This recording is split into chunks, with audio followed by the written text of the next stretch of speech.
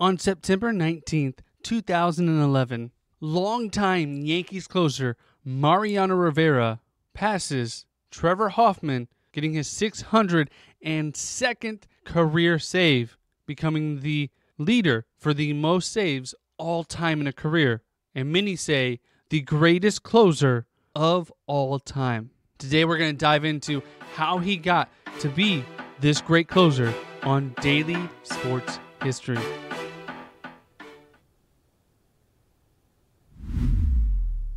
Welcome to Daily Sports History. I'm Ethan Reese, your guide to help you learn daily about sports history as you increase your sports knowledge. And today's trivia question is, who was the last player in Major League Baseball to wear number 42? Now, Mariano Rivera was born in Panama City, Panama, and he had 3 other siblings, and he grew up poor in a poor fishing family.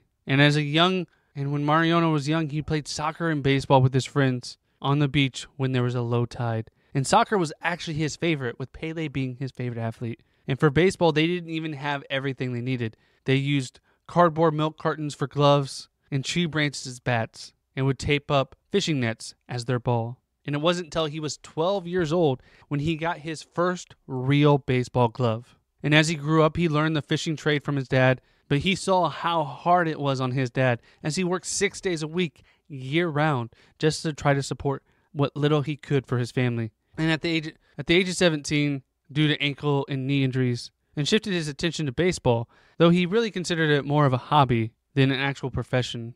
And there were scouts that saw him at this time that thought he wasn't actually a major leaguer, as he wasn't pitching. He was mainly playing in the field at shortstop. But while playing for a local amateur team, the pitcher actually got hurt, and Mariano stepped in to replace him with no experience ever pitching, and he pitched well. And teammates actually contacted a scout they knew for the New York Yankees, and within 2 weeks, Mariano was invited to a tryout in Panama City for the Yankees. And they saw him as a very, very raw prospect, as he had just started pitching, but he was able to hit 85 miles an hour with an effortless throwing motion.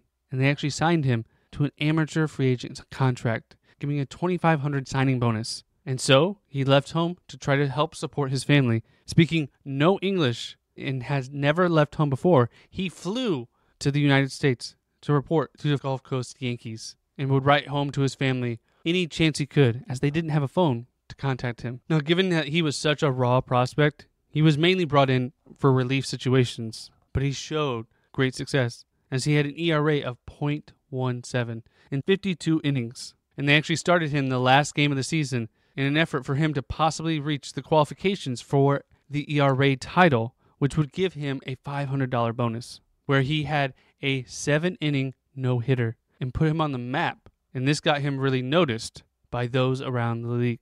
So the following year, he would come back and be promoted to Class A to the Greensboro Hornets in the South Atlantic League, where he would actually go to start 25 of the 29 games he would go pitch in. And although he would have a losing record of 4-9, his ERA was 2.75, while striking out 123 batters. And again, he continued to get better and move up. The following season, he went to the Class A advanced level for the Fort Lauderdale Yankees. Although he missed part of the season due to elbow stiffness, he was able to start 10 games with a record of 5-3 with a 2.28 ERA. So after the 1983 season, where he had 12 starts and had a 2.08 ERA despite recovering from elbow surgery, he continued to advance. And the New York Yankees came calling on May 23rd, 1995, where he made his debut against the California Angels, starting in place for injured pitcher Jim Key. Now, Mariano allowed 5 earned runs in 3 innings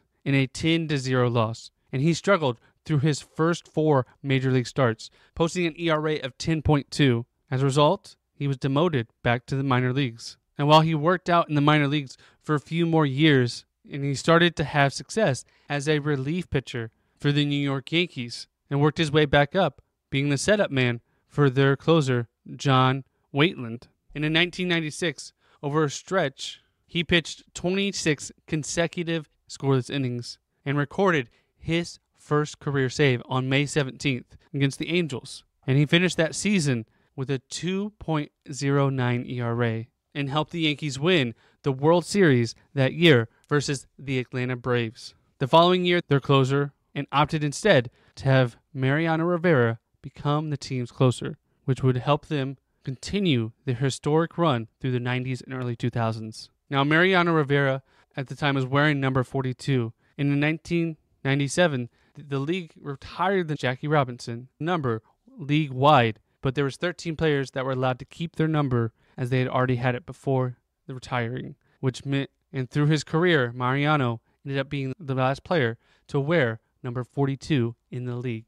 Now, despite having success the previous year as a setup man, he was not initially seamless going into his closer role, as he blew 3 of the first 6 opportunities he had for saves, as he felt uncomfortable initially, but he eventually got into his role and was selected as an all-star and ended the year with 43 saves and 1.88 ERA. Then in 1999 is when he got his nickname, as the Yankees production staff started to play the song Enter Sandman by Metallica every time that he would enter the game. Similar to the movie Major League, when Wild Thing would come in, they would play the song Wild Thing. Mariano became known as the Sandman, as he would put all the other batters to sleep. And they got this idea as the previous record holder for the most saves, Trevor Hoffman, would enter to AC/DC's Hell's Bells. And throughout the early 2000s, he became known as one of the best closers throughout the league.